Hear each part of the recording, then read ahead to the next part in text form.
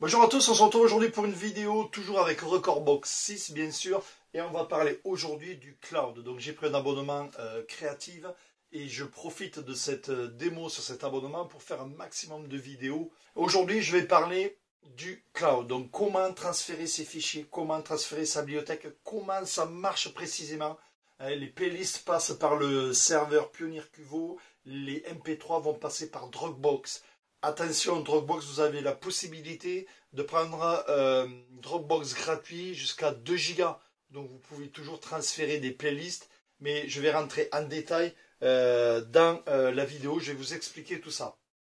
Vous allez voir aussi dans cette vidéo les nouveaux icônes que j'ai réalisés, donc vous allez le voir notamment sur la partie cloud avec les petits nuages en rouge et tout, très important. Le genre de truc qui va vraiment parler, donc les nouveaux icônes, et donc suivez bien la vidéo. Vers la fin de la vidéo, vous aurez le lien pour télécharger les nouveaux icônes. Voilà, donc on va travailler comme ça. Je vais essayer de faire cette vidéo le plus précisément possible. C'est pas évident, il y a beaucoup de choses à dire sur ce cloud. N'oubliez pas bien sûr les pouces bleus, n'oubliez pas de partager la vidéo. Les pouces bleus, pourquoi? Parce que plus il y a de pouces bleus, plus je serai référencé s'il y a une recherche. Je tourne au jour d'aujourd'hui en moyenne à 60-70 pouces bleus pour 5000 abonnés. Donc, il y en a qui ne jouent pas le jeu, c'est un peu dommage. Donc, je vais vous demander de faire un petit effort.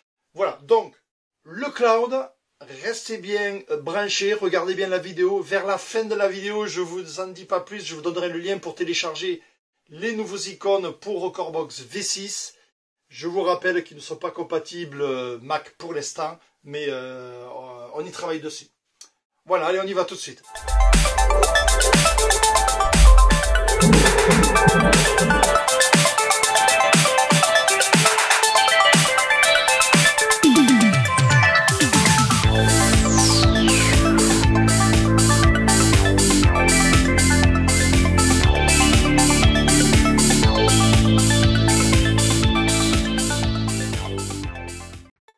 Voilà, donc c'est parti pour cette vidéo sur le cloud. Donc vous voyez ici, vous avez la version Mac et ici, vous avez mon PC. Donc sur mon Mac, j'ai toutes mes playlists, comme vous pouvez le voir. C'est mon ordinateur pour faire mes soirées, donc tout est fait, il n'y a aucun problème.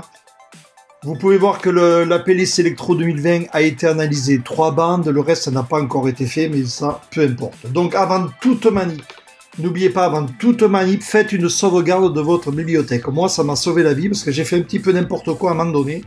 Et ça m'a mis le why, j'avais tout en double, ça a été la bérésina. Donc, grâce à ma sauvegarde, j'ai pu tout restaurer comme il faut. Donc, je vous rappelle, sur Mac, fichier, bibliothèque, sauvegarder la bibliothèque, OK. Et on ne prend pas les MP3, c'est pas la peine. Les MP3, vous pouvez les sauvegarder par copier-coller. De toute façon, ici, ce n'est pas l'intérêt, c'est juste sauvegarder notre rekordbox comme il est. Sur Windows, bien sûr, pareil, fichier, bibliothèque, sauvegarder la bibliothèque, OK, et on ne prend pas les MP3, pareil, et on sauvegarde tel quel. Moi, pour le coup, donc pas de problème, mon rekordbox 6 sur mon PC est vide, comme vous pouvez le voir, j'ai fait exprès, donc bien sûr, c'est la 6.1 bêta, comme vous pouvez le voir. C'est la même sur le Mac, regardez bien. Voilà, vous voyez que je suis la même version, c'est la bêta, mais bon, vu que je ne tourne pas avec, la bêta, je vous rappelle, c'est juste pour essayer, résolver quelques problèmes, refaire remonter les infos, à ne pas utiliser en live. Donc pour l'instant, le live, on n'en fait pas, je suis comme tout le monde, confiné, donc on est un peu bloqué sur le truc et on profite pour approfondir rekordbox, et là, je vous fais cette vidéo sur le cloud. Donc, ma version sur mon Mac, ici, j'ai toutes mes playlists. Qu'est-ce que j'ai fait? J'ai synchronisé. Donc, bien sûr, après avoir sauvegardé, pour pouvoir synchroniser sur le cloud, il faut l'abonnement Core Creative Plan. Pas l'abonnement Core, l'abonnement Creative Plan que vous voyez là. Donc, je l'ai, effectivement. Je l'ai en démo moi, donc j'en profite pour faire ces vidéos. Et donc, j'ai activé la librairie 5. J'ai cliqué ici. J'ai activé mon Dropbox, mais là, mon Dropbox n'est pas en route. Vous voyez ici en haut, il n'y est pas. Il n'y a pas besoin de le mettre en route parce que via le Cloud Agent rekordbox Cloud Agent qui est ici, il synchronise vos playlists sur le serveur Pioneer Cuvo. Voilà, donc j'ai activé ici le 5 librairies et il m'a fait la synchro de ma librairie. Donc tout ce que j'ai, mes playlists, je vous rappelle, tous les fichiers texte de mes playlists sont sur le serveur Rekordbox Pioneer Cuvo, sont sur le serveur. Pas les MP3. Les MP3, eux, seront dispatchés via le serveur Dropbox. Mais là, pour l'instant, j'ai donc synchronisé. Ici, c'est fini, vous voyez, la librairie est à jour, c'est marqué. Donc, qu'est-ce que je fais maintenant sur mon PC? Mon PC est vide. Je vais lancer la synchro. Vous voyez, j'active la synchro. OK. Donc, effectivement, j'ai le truc qui m'explique. Je suis logué dans Dropbox, mais mon Dropbox ici est ouvert. Mais on s'en fout étant donné que sur le Mac je n'ai rien fait avec. Par contre vous pouvez voir qu'ici la librairie se synchronise, regardez, je suis déjà à 6%, donc ça prend un petit peu de temps, on va laisser faire et on se retrouve dans quelques minutes. Voilà, vous pouvez le voir, je viens de reprendre au bout de quelques secondes, 30 secondes exactement, 45 secondes, et je suis à 74% et vous pouvez voir, regardez, les morceaux sont en train de s'ajouter, regardez bien. C'est en train de le faire, ça va quand même relativement vite aujourd'hui. J'avais fait déjà la manip dans la semaine, ça a été beaucoup plus long. Bon, j'imagine qu'en semaine, en ce moment qu'on est confiné, les serveurs doivent être un peu overbookés. Mais là, pour l'instant, ça a l'air d'aller pas trop mal. Donc, on voit que la collection est en train de se rajouter. Et voyons voir au niveau des listes de lecture, pour l'instant, il n'y a rien encore. Par contre, les morceaux se rajoutent bien, donc on est déjà pas mal. Au niveau de mon Mac, si je vais dans ma collection, j'ai 11 351 morceaux. Ben là, ils y sont. Attention. Je vous rappelle, c'est le fichier texte qui a été mis avec les 11 350 morceaux. Par contre, les morceaux n'y sont pas. Les MP3 voyagent par Dropbox. Comme je vous rappelle, je n'ai pas activé le Dropbox sur mon Mac, ça n'a pas envoyé les morceaux. Normal, j'ai à peu près 100 Go de MP3. Je n'ai pas de Dropbox à 100 Go. J'ai le Dropbox gratuit à 2 Go, donc je vais vous faire la démonstration avec juste une petite playlist tout à l'heure. Mais bon, pour l'instant, vous pouvez voir que donc en passant juste par le Rekordbox Agent, le Cloud Agent, il synchronise les fichiers texte qui me donnent les playlists et la collection. Donc les listes de lecture, elles n'y sont pas encore. Je suis à combien là? Je suis à 21%. Alors hop, il resynchronise autre chose à nouveau. Voilà, donc comme vous pouvez le voir là aussi, bien sûr, regardez sur mon Mac et regardez sur mon PC, j'ai coloré les icônes et vous voyez, c'est nickel chrome. Ici, vous voyez que les morceaux ne sont pas sur mon disque dur de mon PC car ils sont en gris clair. Donc, si j'ai beau glisser, vous voyez, il me dit qu'ils n'y sont pas. Donc, on le voit de suite. Mais en plus, j'ai coloré l'icône en rouge. Donc là, c'est flagrant. On sait de suite que ce n'est pas sur mon disque dur et on sait la manip qui va nous rester à faire. Je vais vous faire voir ça tout à l'heure. On peut voir aussi notamment le point d'interrogation, le fameux point d'interrogation que tout le monde se demande, qui est apparu au passage de la version 6. Effectivement, il faut refaire une analyse en faisant clic droit, ajouter des nouvelles données d'analyse. Tout ça pour afficher les waveforms en 3 bandes. Donc ça, c'est un petit rappel. On en a parlé, reparlé sur le groupe. Donc là, c'est un rappel en attendant que les playlists se mettent à jour. On en est à combien là? Je regarde, 47%.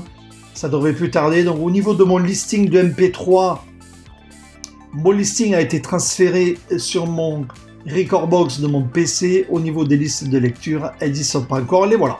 Voilà, vous voyez, j'ai toutes mes listes de lecture. Bien sûr, si vous regardez, hop, je clique dessus. Bien sûr, c'est tout vide, comme vous pouvez le voir. C'est normal, les MP3 n'ont pas été envoyés. Donc, qu'est-ce qu'on se retrouve avec quoi? On se retrouve avec les playlists, on se retrouve avec la collection, on se retrouve avec le tri de tous les fichiers audio, le tri de tous les fichiers vidéo. Et donc, et aussi, et surtout, ce qui est pas mal, on se retrouve avec les analyses et les aperçus d'analyse. Voilà. Il en manque quelques-unes, mais en règle générale, c'est pas trop mal fait quand même. Voilà, donc au niveau de la synchro, faite par le Rekordbox Agent qui est ici. Bon, il n'a pas fini, il est à 79%, mais bon, on a pratiquement tout fait. On peut accélérer la chose en fermant et en rouvrant Rekordbox, ça resynchronise tout. Voilà, donc vous pouvez voir notamment que le test CLOUD, alors c'est ce que je vais faire. cette playlist, vous voyez, je n'ai pas les morceaux. Donc pour les avoir, comment ça se passe? Je vais sur mon Mac, car j'ai cette playlist sur mon Mac, ici. J'ai mes morceaux qui sont là.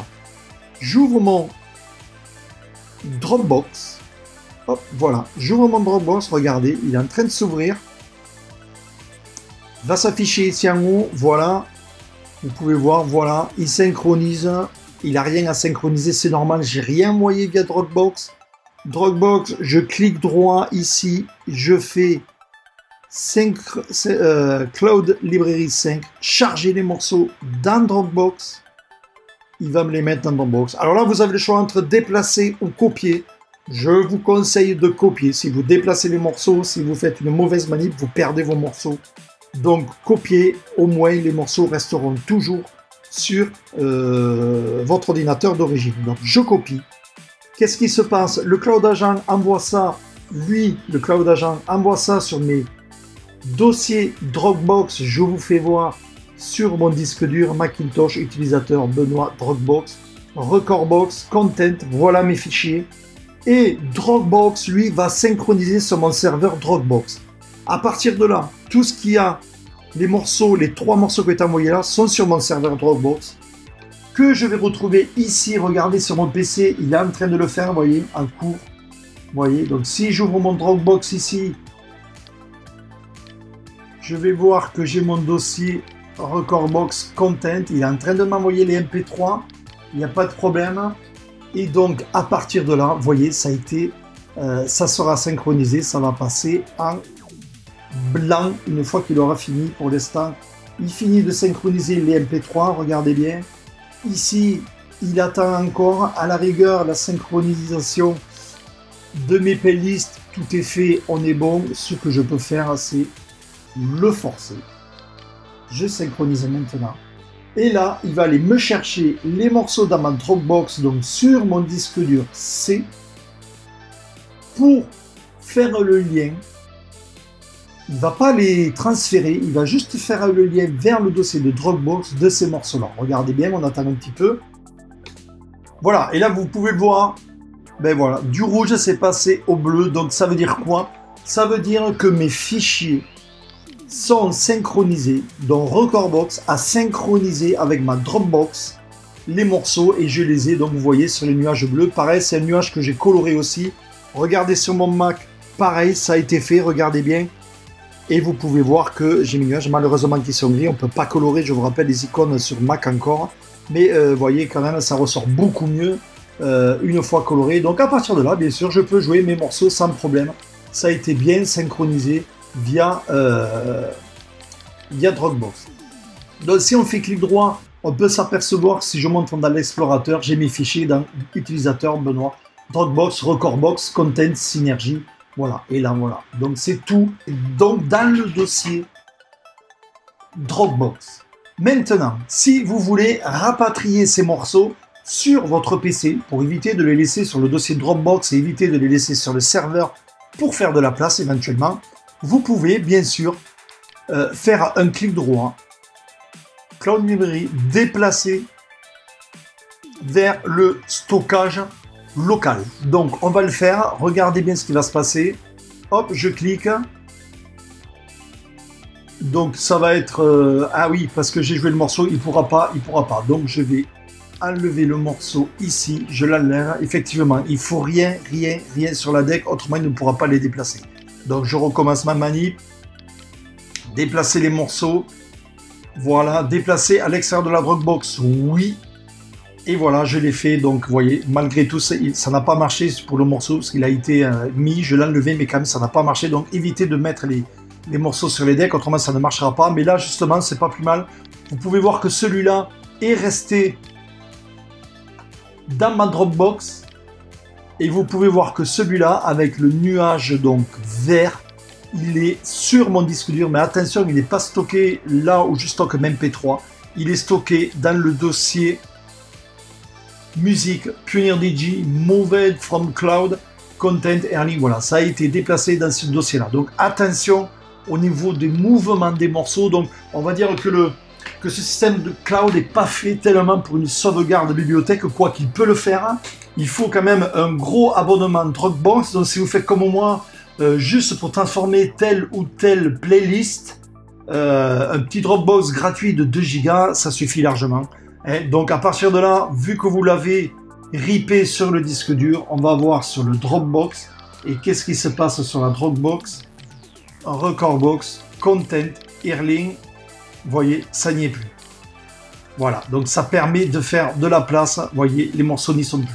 Donc c'est une solution. Avec un petit Dropbox de 2 Go, vous pouvez synchroniser playlist par playlist comme ça, d'un morceau, d'un ordinateur avec un autre ordinateur. Voilà, le but de cette chose, je pense que ce petit Dropbox, ça peut être intéressant. Vous êtes sur votre ordinateur à la maison, votre studio, vous préparez vos morceaux et tout. Au lieu de les envoyer par clé USB, où vous allez perdre tout, tous vos repères Q et tout, vous passez par cet abonnement Creative. De là, vous allez vers votre Dropbox et vous envoyez les morceaux tout en gardant les hautes Q et tout. C'est quand même assez intéressant. Donc, qu'est-ce qui se passe à mon niveau ici? Étant donné que les morceaux ne sont plus sur Dropbox, mais ça me l'a enlevé de mon Mac. Et bien sûr, il aurait fallu que je sois déconnecté. Et encore, à un moment donné, quand je me serais reconnecté, il me les aurait enlevés. Donc, attention aux manips. Attention aux manips. Ça marche dans tous les sens. Donc, faites attention à ce que vous faites. Vous pouvez voir pour le coup donc que je n'ai plus les morceaux là. Donc, bien sûr, ils sont toujours sur mon disque dur.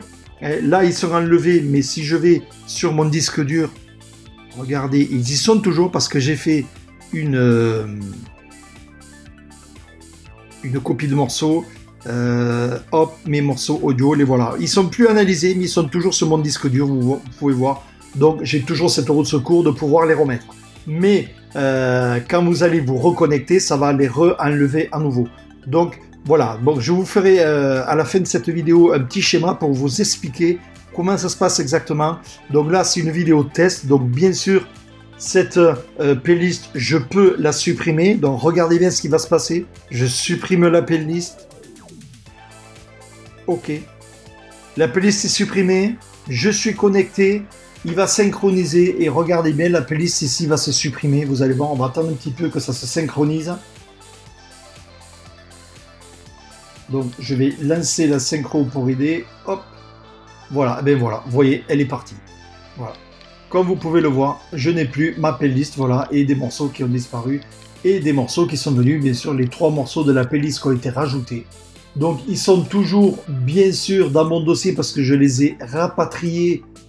Je regarde ici dans mon dossier musique pionnier et tout. Ils ne sont plus sur mon Dropbox.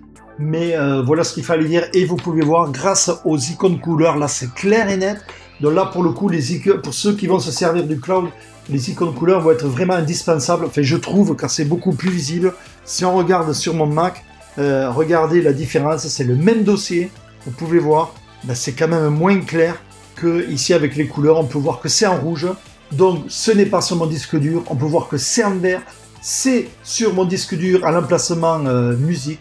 On peut voir que c'est sur le nuage. Donc, c'est dans mon Dropbox. Voilà. Vous pouvez voir ensuite ici, ben, ce n'est pas sur le disque dur. Vous voyez, c'est quand même relativement clair et beaucoup mieux explicite. Voilà. Donc, ce qu'il fallait dire au niveau de ce cloud, c'est assez complexe. Sauvegardez bien votre bibliothèque avant. Surtout faites ça si vous arrivez, vous voyez là, pour mon Mac, ben voilà, c'est un peu le souk dans ma bibliothèque, c'est pas grave, j'ai fait la sauvegarde, je vais pouvoir la restaurer et je me retrouverai nickel. Et mon cloud, personnellement, ça ne m'intéresse pas, je ne le ferai pas. Mais vous avez vu, vous voyez les icônes couleurs, je vais rester bien jusqu'à la fin de la vidéo, je vous donnerai le lien pour télécharger ces icônes couleurs en passant par une autre vidéo. De suite, je vais continuer avec une conclusion avec un PowerPoint. Je vais vous faire voir ce PowerPoint et on va parler de ça en clair, net, schématiquement pour que ça soit plus clair. Et bien sûr, il faudra quand même repasser cette vidéo parce que je suis sûr que c'est pas évident à comprendre. Allez, on se retrouve tout de suite. Et en conclusion, voici mon schéma de ce que j'ai compris a priori du système, du fonctionnement de ce cloud. Alors, que l'on soit utilisateur Mac ou Windows, nous avons tous installé Rekordbox sur nos postes et le principe de synchronisation de Rekordbox vers les serveurs Cuvo et Dropbox reste le même.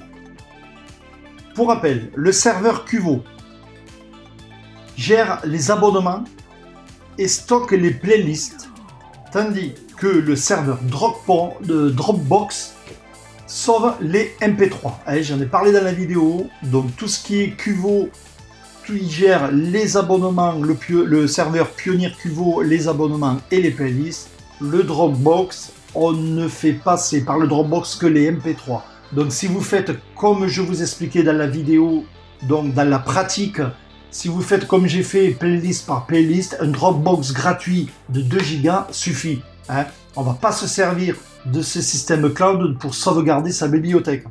Vous pouvez le faire bien sûr, mais ça vous coûtera beaucoup plus cher, ça vous coûtera l'abonnement, plus l'abonnement pour Dropbox. Ok. Attention, ce que nous allons voir par la suite ne vaut que si vous avez inscrit à l'abonnement Creative Plan, effectivement.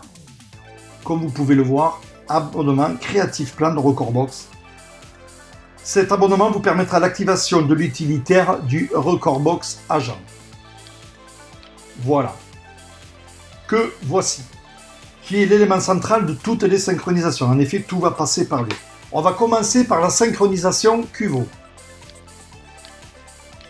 À travers l'utilitaire rekordbox agent, vos playlists sont synchronisées sur le serveur Cuvo Pioneer en mode récupération. C'est ce schéma qui se passe.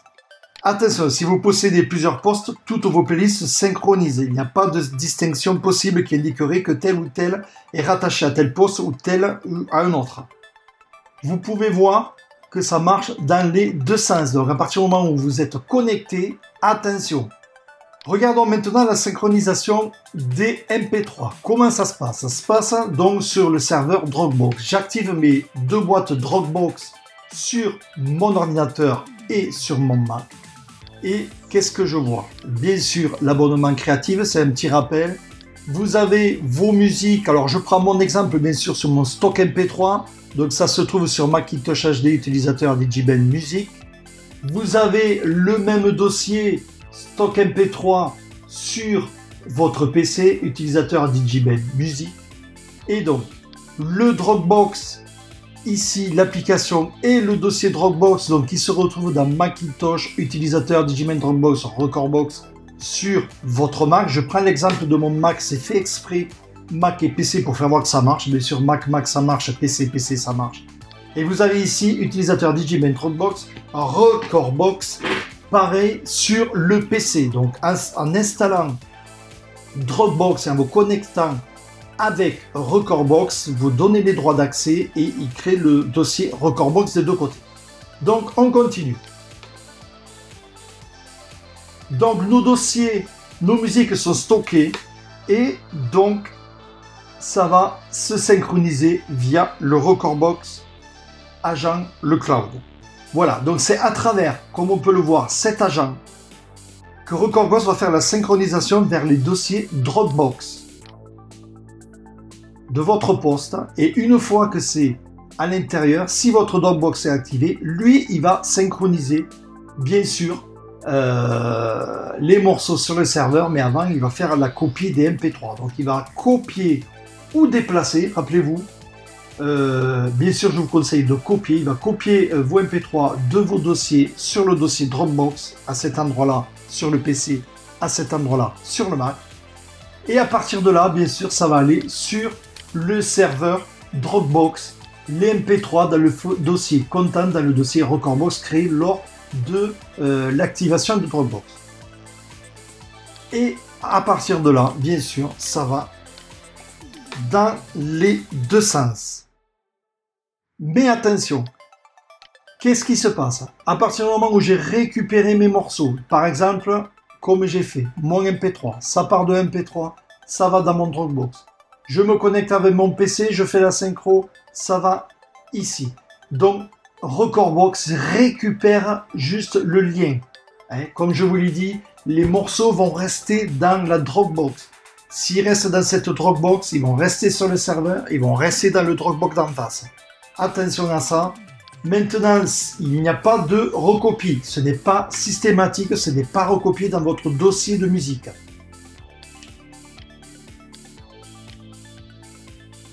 Donc, on peut faire un transfert via un clic droit et on déplace les morceaux.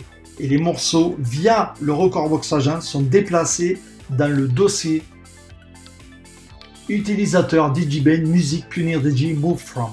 Vous voyez? Voilà. Donc c'est pas plus simple, mais à partir du moment, attention, où les morceaux sont déplacés, ils sont enlevés de la Dropbox et donc enlevés du PC en face. Je vous ai fait la démo tout à l'heure, vous voyez? Donc c'est quand même relativement clair comme schéma. Vous avez vu, donc attention à ça, je reviens un petit peu en arrière. Voilà, à partir du moment où je synchronise, ça me prend, ça récupère juste les liens.